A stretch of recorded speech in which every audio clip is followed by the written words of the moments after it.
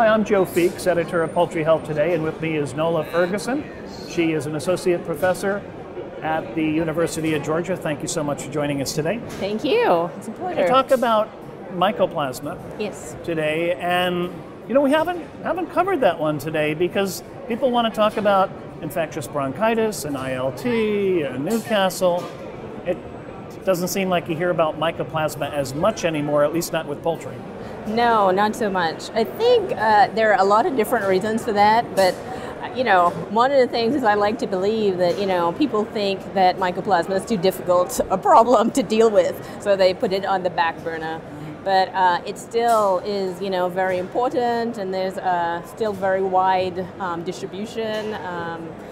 Every country has some kind of mycoplasma, and if you are growing poultry, you've probably encountered problems with mycoplasma at some point, and you have some kind of mycoplasma control program. How prevalent is it in the United States, and in what segment of the industry?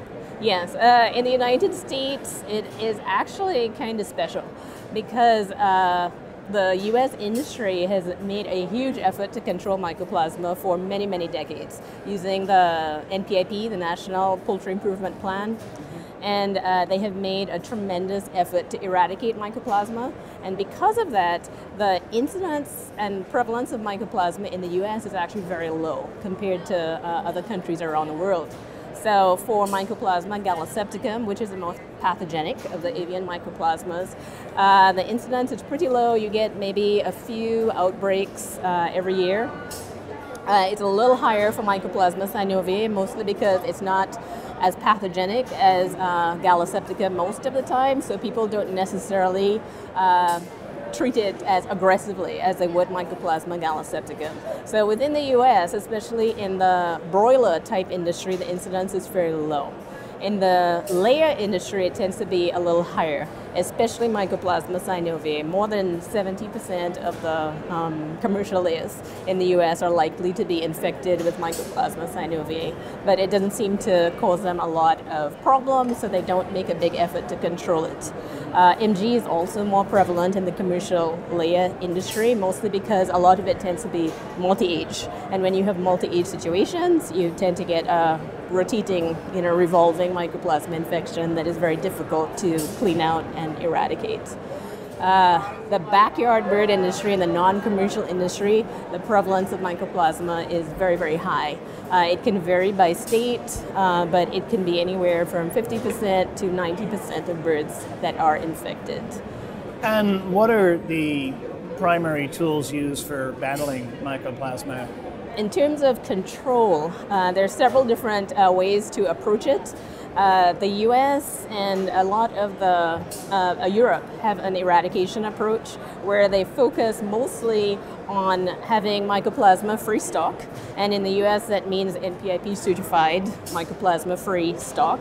And then they try to use biosecurity to keep the mycoplasma out of their facilities as much as possible. They do a lot of surveillance and a lot of testing so that they detect outbreak as early as possible, and then ideally they will eliminate a positive flock, so it's not a source of infection for the rest of the complex and the rest of the company. In some situations where it is not economically feasible to eliminate a flock, they would start trying other things, like trying to use antibiotics to control the spread of the mycoplasma either to other houses or other complexes horizontally, but also to control the egg transmission of mycoplasma to whatever progeny of the broiler breeders. Mycoplasma vaccines are also a way to control mycoplasma. But in the US, they tend to be used primarily in the commercial layer industry. And they are bacterians as well as live vaccines that are used to control mycoplasma in those situations. And so are they routinely used in the layer industry?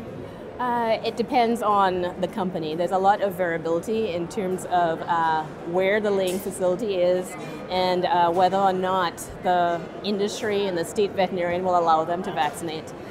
In the lay industry, it tends to be fairly routine. If they do have a mycoplasma outbreak, they tend to go to vaccination instead of trying to eliminate from a multi-age layer facility. So It is fairly common. Now, an interesting thing happened when we had the avian influenza scare or outbreak a couple of years ago.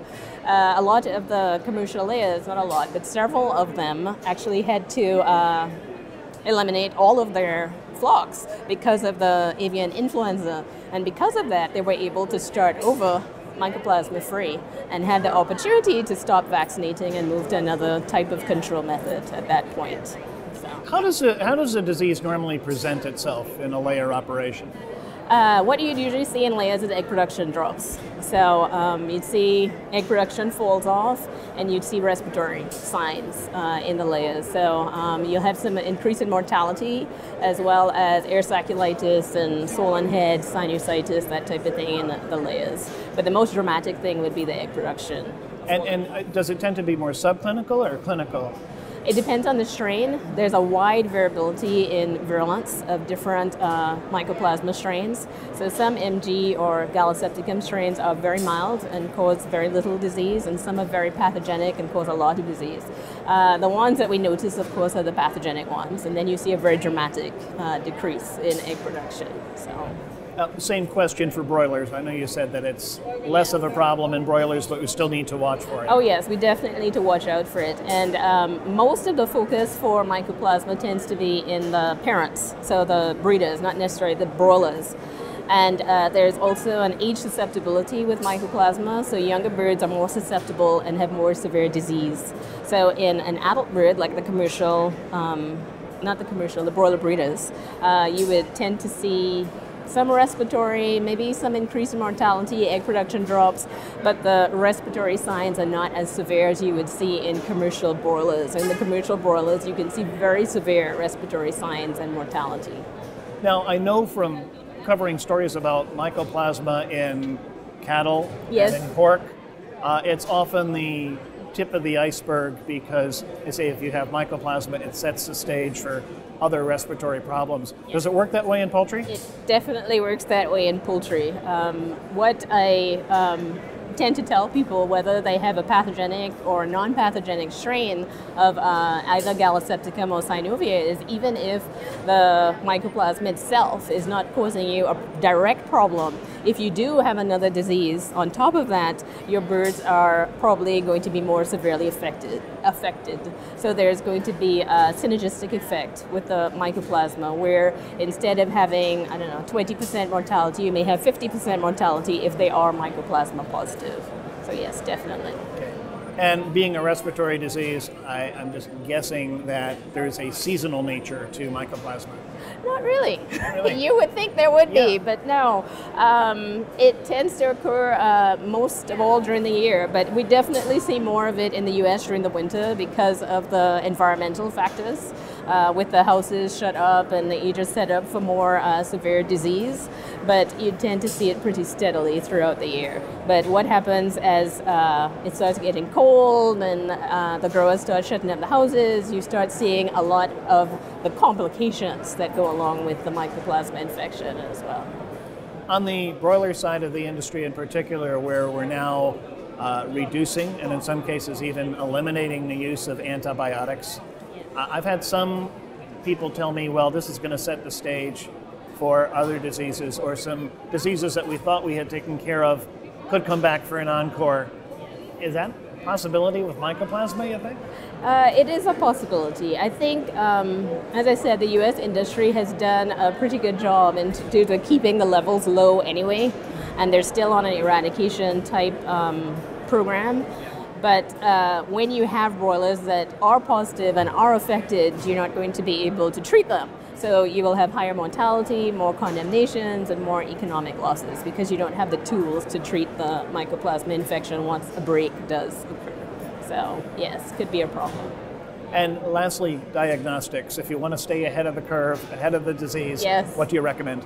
There's a wide variety of diagnostics, and usually what I like to say, if I had to choose 2 Mycoplasma diagnostic tests that I would recommend that everybody does, consistently, it would be ELISAs and PCR. ELISAs are not very expensive, and they give you a very comprehensive view, and you're able to look at patterns over time in terms of what is happening to your flock, whether they're being challenged or not challenged. And then PCR is very useful for evaluating your vaccination. If you have a live vaccine, for example, trying to figure out if the vaccine actually took or didn't take, or how protective and efficacious the vaccine is as well. So we have to be on the lookout for mycoplasma. We do. Absolutely. Thank you very much. We've been talking to Naola Ferguson. She's an associate professor at the University of Georgia. Thank you again. Thank you.